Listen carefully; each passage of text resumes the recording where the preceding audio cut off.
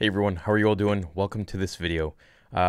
Sit back, relax. This is going to be a really interesting one. Probably one of the most important videos that I could react to or talk about.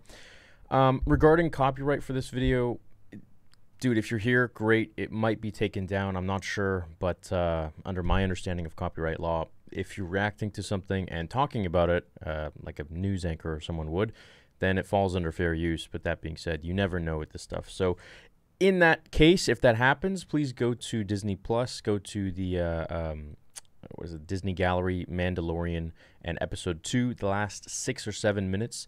Dave Filoni will be talking about something that will enlighten literally everyone, and I wish that every Star Wars fan could watch that little excerpt from that, which we're going to watch here and react to it. And I'm going to be pausing it in between and talking about different things that he's talking about and going off my own theories and tangents. But I truly believe that Dave Filoni is the most brilliant man when it comes to following George Lucas's story and what he wanted, because he is the true apprentice to Dave. So have your pens and pencils ready. Take notes. This is really most eloquent discussion I've ever heard about Star Wars, the prequels, and leading into Episode 6 and encapsulating it fully in what Star Wars really is. So here we go. He's talking about the prequels first off. And again, this is Episode 2 of Disney Gallery's Mando behind the scenes or some making of. And it's the last 6 or 7 minutes. I thought were almost an impossible task. How do you tell the story that we've all grown up with, imagining who Anakin Skywalker was? You saw so many things in Phantom Menace that you just imagined, like the Jedi Council, and none of it really was what I had expected. But I know now that that's just like how creative George is. Like, he just sees it differently, and he's laying it down. And I love the lightsaber fight with Darth Maul, not because it's a lightsaber fight, but because George is so good at crafting why that fight's important every time. This is crazy. Like, you know, the Obi-Wan Darth Vader fight isn't like the most wonderfully staged necessarily combat that you're ever going to see, but there's so much at stake. It's so meaningful when Obi-Wan dies that we all feel like Luke. In Phantom Menace, you're watching these two Jedi in their prime fight this evil villain. Maul couldn't be more obviously the villain. He's designed to look evil, and he is evil, and he just expresses that from his face all the way out through the type of lightsaber he fights with. What's at stake is really how Anakin's going to turn out. This is the coolest part. Qui-Gon is different than the rest of the Jedi, and you get that in the movie, and Qui-Gon is fighting because he knows he's the father that Anakin needs. Because Qui-Gon hasn't given up on the fact that Jedi are supposed to actually care and love, and that's not a bad thing. The rest of the Jedi are so detached, and they've become so political that they've really lost their way. And Yoda starts to see that in the second film. But Qui-Gon is ahead of them all. And that's why he's not part of the council. So he's fighting for Anakin, and that's why it's the duel of the fates. It's the fate of this child. And depending on how this fight goes, What the hell, dude? Anakin is his life is gonna be dramatically different. So Qui-Gon loses, of course. Isn't that I never knew Duel of the Fates meant the fate of this child, meant the fate of Anakin Skywalker. That, like, when I saw that, I watched this over the weekend, and I was just like, just sitting there dumbfounded. I'm like, holy crap, this is amazing. Like, they really thought about literally this. Like, George thought about literally everything, of course. And I feel like it's something so rare today. So Duel of the Fates, naming the song that John Williams made, da-da-da-da-da, that is really about Anakin. So it's like that battle is the most important battle in all of Star Wars. And then he's going to tie it into Return of the Jedi at the very end as well. So we can see that if Qui-Gon, plain and simple in canon, I believe now, if Dave is saying it, it's as good as coming from George's mouth pretty much for me. If Qui-Gon had survived and trained Anakin, then Vader would have never been created. The galaxy would have never turned to turmoil and been destroyed, because Anakin would have had the father figure that he needed. So the father figure, because he knew what it meant to take this kid away from his mother when he had an attachment, and he's left with Obi-Wan. Obi-Wan trains Anakin at first out of a promise he makes to Qui-Gon, not because he cares about him. It's true. When they get Anakin, when they find him on Tatooine, he says, why do I feel like we've found another useless life form? He's comparing Anakin to Jar Jar. Excuse me. And he's saying, this is a waste of our time. Why are we doing this? Why do you see importance in these creatures like Jar Jar Binks and this 10-year-old boy? This is useless. So he's a brother to Anakin eventually, but he's not a father figure. And that's, herein is where the entire problem lies in Star Wars, where Obi-Wan was basically trying to play the father, but he never truly cared for Anakin the way Qui-Gon did. He merely was just doing a favor to his old master. He never really cared for the child. And if you do remember in episode 1, he says, "Why do I feel like we found another useless life form?" He's talking about a 10-year-old kid, a 9-year-old kid. Like, you can see now where everything has gone awry. That's a failing for Anakin. He doesn't have the family that he needs. He loses his mother in the next film. He fails on this. And losing his mother, I think, was Obi-Wan's fault. And he blamed Obi-Wan for that in the Attack of the Clones book, because he starts talking about how he should have been stronger, he could have learned more, but also because, if you remember in Attack of the Clones, he was talking about how he has dreams of his mother dying, and Obi-Wan just kind of like thwarts them away and be like, "Oh, we must be mindful of the living force." And like, we just shouldn't even worry about that stuff. Just, detach yourself from everything, be mindful of your thoughts, all that.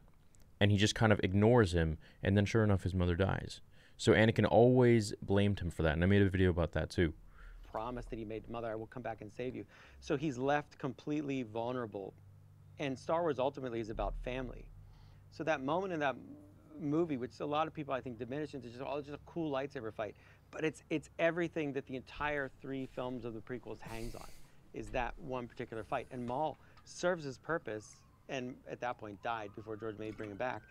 But he died, and that's showing you again how the Emperor is completely self-serving. He doesn't care; it's just a tool, and he's using people. And now he's going to use this child. That follows all the way through to the line which terrified me as a kid, when the Emperor tells Luke, "You, like your father, are now mine." And the idea when I was a little kid watching that movie of some evil person possessing my father, making him do things or making him be evil, was terrifying. That was like a thought that was horrible. Also, it's amazing when you watch Return of the Jedi that Luke has never done anything that I would call it like he's a bad character. He has like a tendency to be dark, and a lot of people wanted Anakin, "Oh, he should have been darker as a character." It's not true at all. I believed Luke would turn to the dark side in Return of the Jedi. I believe that was on the table. I believe that he would kill the Emperor, and because of the way George arranged the story, I knew that was the wrong thing to do. When he's saying, "You want your weapon, strike me down, I am defenseless." He wants him to give into his anger. He wants him to give into his hate, and the fear, the structure that George has laid out in all the movies. So I almost feel like at this point, I just thought of something now. So in the novel, it explains that, in the Episode 9 novel, it explains that Palpatine wanted Luke to strike him down so that he could basically do the thing that Rey was going to do to him.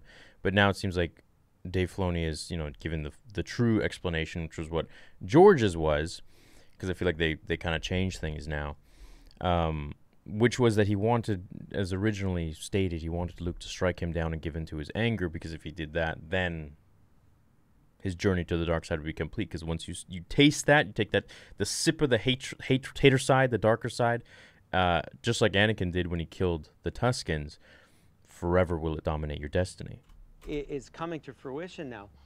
And the only thing that's going to save him is not his connection to the Force. It's not the powers he's learned. It's not all these things that are an advantage to him. That's gotten him to the table. But what saves Luke is his ability to look at all that and look at his father and say, "No, I'm going to throw away this weapon. I'm not going to do that. I'm going to let that go and be selfless." And he says, "I am a Jedi like my father before me." But what he's really saying, and why I connect so powerfully to it, is like he's saying, "I love my father, and there's nothing you can do that's going to change that." And the Emperor can't understand that connection. Why wouldn't you take this? I'm offering you power of the galaxy. Why wouldn't you take this? And Anakin then in that moment has to decide to be the father that he's never had. He has to give up all the power of the galaxy and save his son. Isn't that amazing? So at that moment, he realizes he has to be Qui-Gon. Like it literally comes full circle. Like it makes me emotional just talking about it. It's like I didn't even, dude. Like I'm getting emotional, man. I didn't even think of this. It's and that's the selfless act really that he cool. does in return for his son, and that's what saves him in turn. So the son saved the father saved the son, and it works out perfectly. And I draw that line all the way from Phantom Menace to Jedi. That's the story of Star Wars. Everything So when he pops else, the helmet, you're saying when he pops the helmet off in that moment was part of the yeah, fated arc. it's all part of Vader. It's all part of like why it works and why we care. It's not about X-Wings. It's not about all the things we decorate Star Wars in. It's important. It's part of the genius of it. But we soulfully react like we don't just want an action movie. We want to feel uplifted. And Star Wars is an adventure that makes you feel good. You know, it makes me feel like, wow, I want to be a part of that. So that's what I always go back to with Star Wars, is this selfless act and this family dynamic, which is so important to George, so important to the foundation of Star Wars. That's in us. And what I like about it is it is really saying there is a lot of hope out there, that we fundamentally want to be good people, that we can all be driven to do terrible things, but that we can persevere through selfless action. So George has this hopeful story, and it's something that he's reiterated most times I've seen him, you know, after we've been making things without him, is remember to make these stories hopeful. Remember to give that to kids, because they really need it. And so that's just something to keep in mind. Did I bring us down? Wow, no, that is beautiful. I think.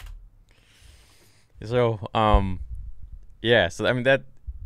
I don't even have anything to say after that, man. I think George or Dave is just such a humble and talented person, and I hope he's, you know, going to be in charge of all the creative decisions going forwards. I think he's really the man behind everything, and he should be the guy, you know. I'm trying to choose my words wisely here, without being negative, but he's the chosen one, you know.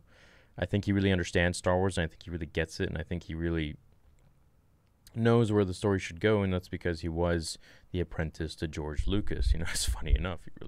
George is the Sith master, and Dave is the apprentice, you know, or the Jedi master, and Dave is the Padawan. And now that George has, you know, stepped away from it, I think Dave is really the guy to step up to the plate, and I'm glad he's, you know, getting all these opportunities to really show how talented he is and how much he really gets this. Because you guys should go watch the whole all the 2 episodes that are up there, and I think they're going to release more, the Disney Gallery Mando behind the scenes or something like that. And it's really cool because it shows, you know, Dave even talks about like so much more stuff in there. This is only 6 minutes of like a 2 episodic thing, which are like each 30 minutes long. And he talks about how when he got the job to work at Lucasfilm, he thought it was a prank, and he didn't really understand that this is, you know, a real call. So, and it explains that before that, you know, before he was even part of Lucasfilm, he was just a major Star Wars fan. This was when Revenge of the Sith was coming out, and he was just a giant fan of Star Wars. So this has been part of him since he was a little kid. And the fact that he's now in this position of quote-unquote power at Lucasfilm, it's beautiful to me, because it's like I couldn't have imagined someone more deserving, you know? He reminds me of any Star Wars fan, any true, genuine Star Wars fan, since they were little kids, and, you know, like myself, like you guys, you know, all you guys watching here. Over 6,000 of you, what the heck? That's crazy. So I really think that if Qui-Gon had won that duel and had been the father to Anakin, the father that he needed, that none of this would have happened. I think Obi-Wan, one reason I never was too crazy about Obi-Wan was because he was so by the book, and Anakin didn't need that. He needed someone, you know, Anakin came in there not by the book. He didn't come in there as a little baby youngling. He came in there as a young boy. And this, of course, was forbidden to do at the Jedi Council. You can't come in there when you're older because you formed attachments. He needed someone who wasn't as by the book as the Council was, akin to Anakin's case, because Anakin had formed attachments. Qui-Gon had felt that Jedi can still show compassion. They can still form attachments, but not join the dark side if those attachments go awry. Now, there's a Legends comic where Qui-Gon almost teeters on the dark side because his girlfriend dies, Tal, and it's a really interesting comic. I've covered it before, I believe.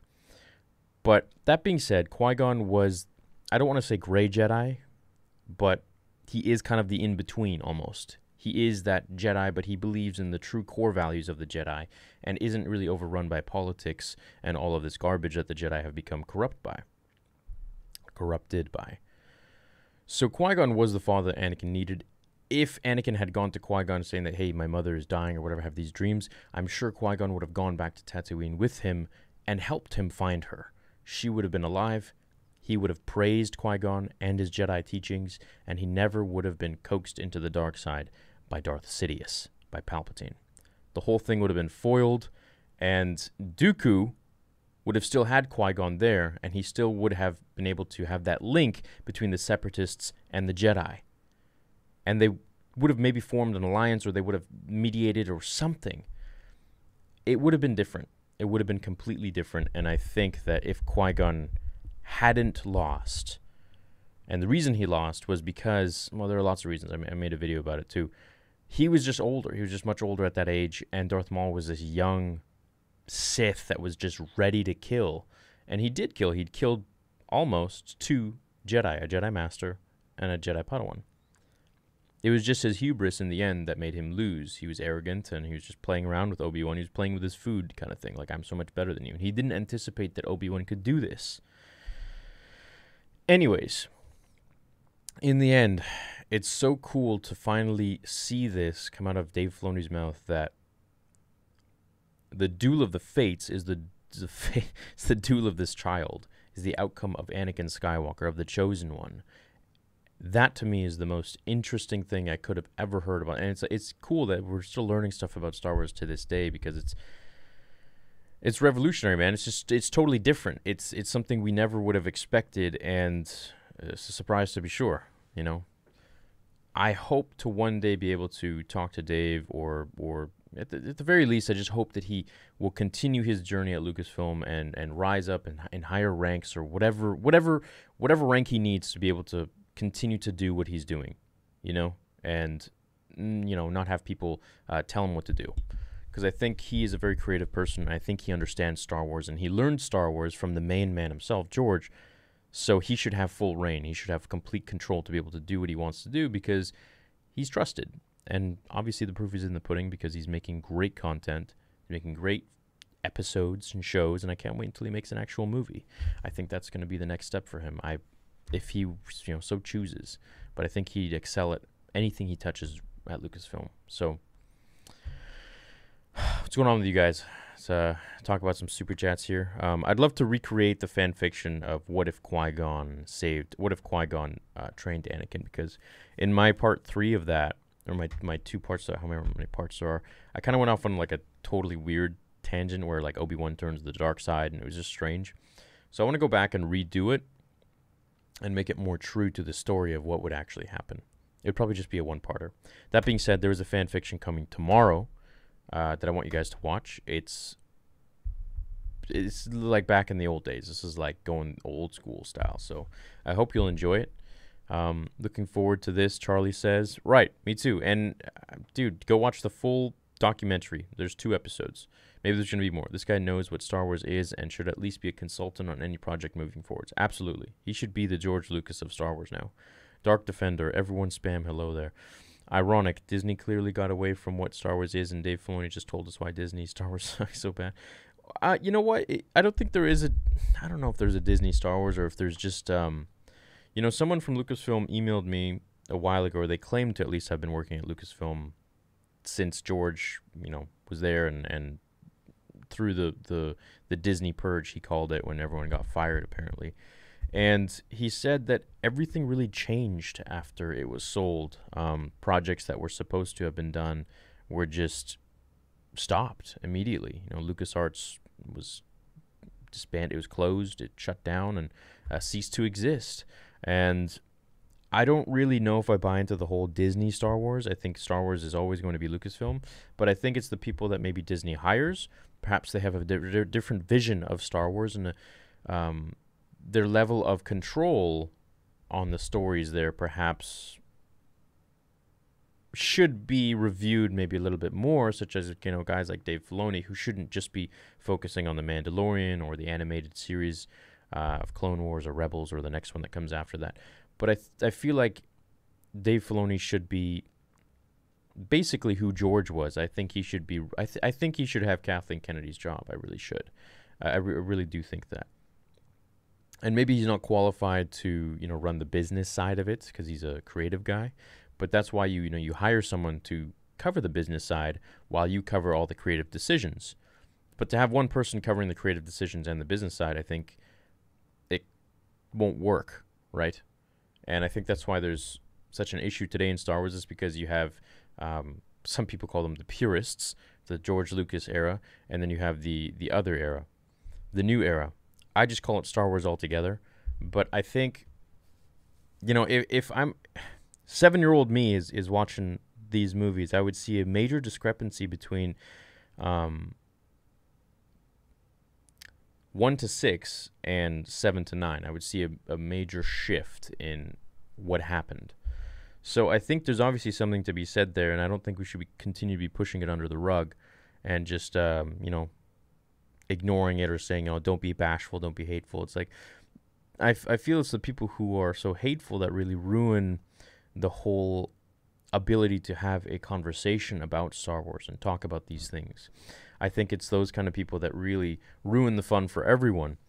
So this isn't where the fun begins, because now it's hard to even have a discussion about Star Wars. And on the other side of the coin, it's the same people that very aggressively shut down anyone who has anything to say about the sequels or anything like that, or where Star Wars is going, who also ruin the fun. So it takes two to tango here, and I think there can't be one without the other. So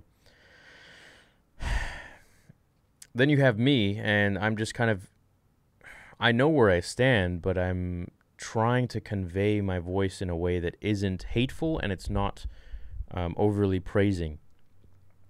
It's just, I don't want to say neutral because I'm not neutral, but it's from a point where I try to understand things from my point of view and from the point of view of just a general fan, not someone who's just elitist and saying that, anything George Lucas Star Wars is great, anything in Disney Star Wars is bad, blah, blah, blah, or, this new era of Star Wars.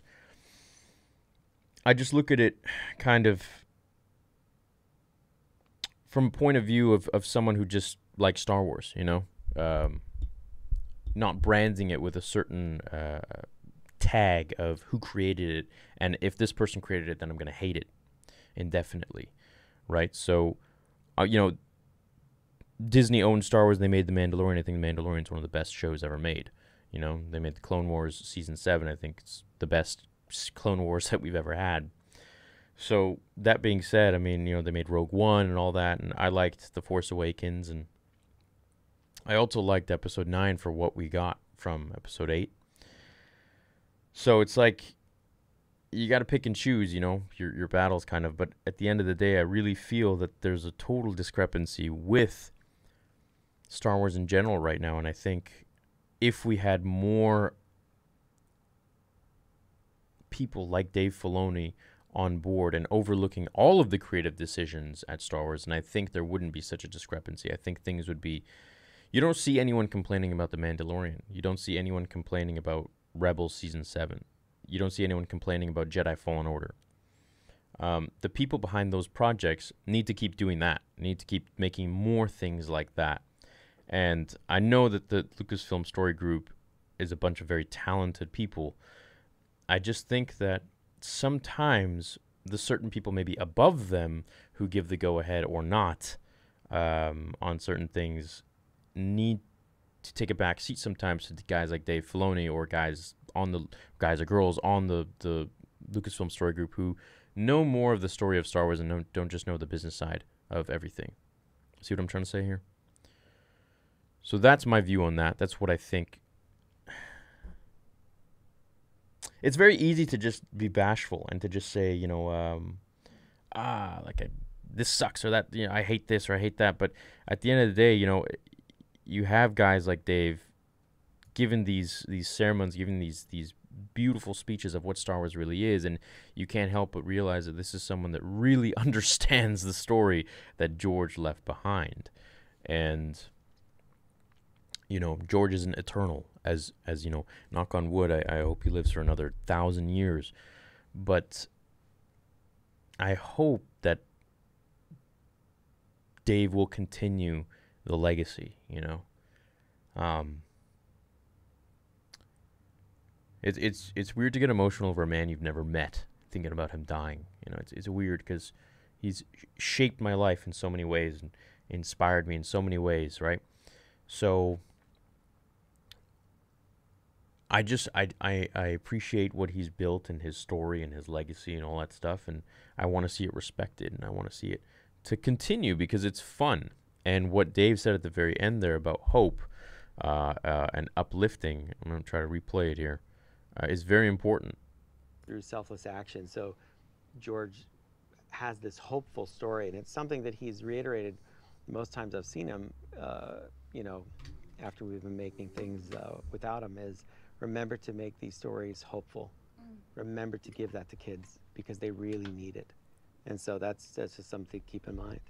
Did I bring us down? Wow. Okay, that is... So that's something I think is very important, is to make sure these stories are, let's pause it on Luke here. These stories are uplifting, right? So we all have our own struggles in life, and I don't know what your backgrounds are, or you know, someone might be going through something very tough, and we need these stories to be uplifting. We need things that raise us higher, not bring us down, give us hope, and that's something that George always did, I feel like, especially with the end of episode 6, and that's why he made Luke not turn to the dark side. There was a version where he was, you know, it was talked about where he was going to put on Vader's mask and say that now I'm Vader. But he felt that was too dark, and he kept it loving. He kept it beautiful and symbolic of happiness and hope, and that no matter, you know, what your path was in life, no matter if you made a deal with the devil like Anakin did, you can always redeem yourself and you can always change.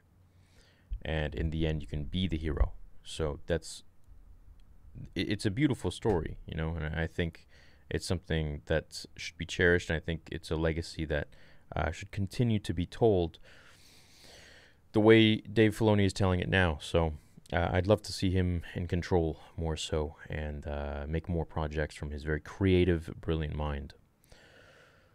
Just going to read a couple of super chats here, and then see what else you guys have to say, and then we can end the video with that. So if you're just starting this video, please go back, watch the whole thing, because it's just 30 minutes. How the heck have I been talking for 30 minutes? This is ridiculous. Yo Theory, can you react to Revenge of the Sith trailer, Force Awakens style, on YouTube? It will give you chills. Sure, some other time. What do you think of them making Fallen Order movies from the game? That'd be great. Would you do a What If Ahsoka told the Jedi Council about what Maul said event? Yes, I will. What was just wondering if you have any updates on Vader Episode 2. Take your time. We're all behind you. Thank you, buddy. I'll make a video about it eventually. Love your videos, Star Wars 3. Keep up the videos. I think it's a great interview, and I agree with everything he says, but the issue is that the inspiration does not come across the audience on its own in the movie. You have to hear this first. It does. Well, this encapsulated, this refined it for me. It really made it more interesting to me than before. And you know, we always wondered, you know, what if Qui-Gon survived? What if Qui-Gon saved Anakin, you know, from Order 66, from turning to the dark side and all that, by being alive and beating Maul. But now it really implements the fact that in canon, anything from Dave's mouth, I believe, is canon, that if Qui-Gon had survived, then he would have been truly the father figure that Anakin needed, and in the end, Anakin just needed the proper father figure, and Obi-Wan was not it. So really all falls on Obi-Wan's fault. Can we get a Filoni episode 7, 8, 9 version? He is the chosen one. Also, what do you think Qui-Gon was thinking while meditating before he died? He's probably doing some battle meditation, so he's probably just calming his mind a little bit and trying to envision his next moves. I don't think there's too much to take from that. He's probably just trying to see into the Force, or move with the Force as the Force wills it. And George could have made this message more obvious. Well, that's George, though. You know, he does things like this, and I think there are so many more relics within Star Wars that we probably don't understand. And if we got to sit down with him and talk with him, it would be pretty revolutionary, man. It would be pretty cool. I love how Dave just stopped at the end of episode 6 and didn't continue into the sequels. The Skywalker saga was already complete. Well, that was the thing, and someone emailed, I saw this on Reddit, someone messaged George's secretary or something like that, or I don't know. Yeah, it's his secretary or something, and asked something to do with the sequels, and then the response was, I forgot where the letter is. The response was from his secretary, and it's stamped with Lucasfilm. It was cool. And this is very recent, I think, and it was stamped with this long, nice thing. Thank you for your letter, blah, blah, blah. We're going to send you some stickers from Revenge of the Sith or something. And I'm like, damn, why don't I get some of those? Love some of the stickers from Revenge of the Sith. And anyways, one of the things on there was George feels the story ended with episode 6. So obviously the sequels weren't his story really, because they discarded them. And I think that in part is one of the reasons that he wasn't at the premiere, which is sad to me. But do you think Dave would remake the sequel trilogy? I don't think anyone's going to remake the sequel trilogy, just like anyone can't remake the prequels or the originals. Dave Filoni should be the CEO of Lucasfilm. You know, I think he should be governing the story, or all the stories that go out at Lucasfilm. I think he's the man. Love your videos. Thanks, Dictator Steve. Appreciate it, man. I think I read all your guys' super chats, right?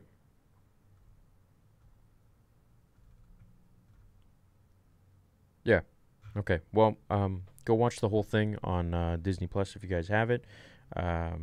This was a very enlightening conversation. I really appreciate Dave Filoni's words and little tidbits that he sprinkles here and there, and this was by far the most eloquent and detailed explanation of Star Wars as a whole. If anyone doesn't understand Star Wars, they should just go watch the last 6 minutes of episode 2 of the Disney Gallery, Mando, whatever. Because it really explains everything. Things that I didn't even know. No one knew, right? So I'm sure there are so many things we don't know, and I can't wait to see more of them and all that. So gaming channel time. Yeah, we'll be on the gaming channel probably in a couple hours or so. Do something like that. Is it too late to audition for a Jedi and Vader episode 2? No, it's not too late, but yeah, I'll have to make an announcement eventually. Okay, guys, I love you. Thank you all for joining.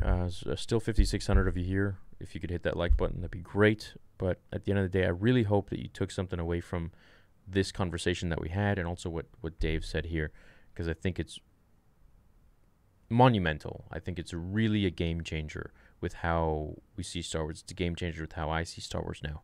So thank you for joining the discussion, and I love you all. See you in the next video. Tomorrow's fan fiction will drop. I can't wait for you guys to see it. It'll be a full part. There's no part 1 or part 2, and it's going to take place in the original trilogy. But it'll be very cool. Very, very cool. At least I think so. May the Force be with you. See you guys.